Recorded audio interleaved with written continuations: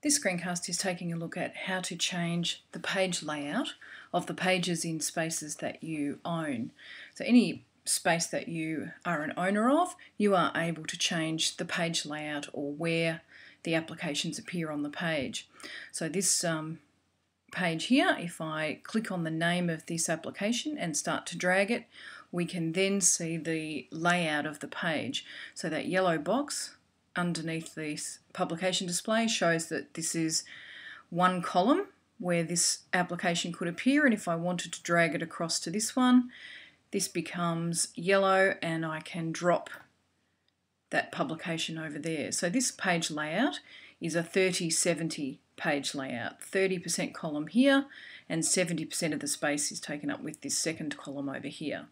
Now to change our page layout, we go down to the Actions menu on the global navigation bar and scroll up to Change Layout, and we get a dialog box that shows us all of the layout options for the pages that we have. So we've got a number of different options here, and the default setting is this one here, which is 30-70, or a 30% column there and a 70% column there.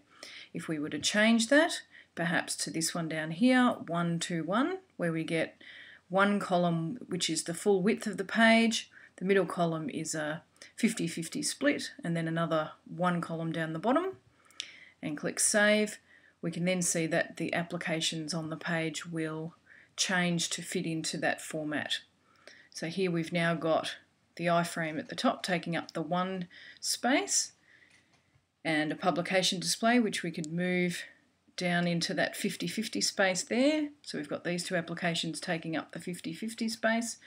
Our blog is sitting here, and if we wanted to drag that down to the one at the bottom, the one space at the bottom, we would just keep dragging until that appears, and when it becomes yellow we can drop that. So now we've dropped that blog into the one at the bottom.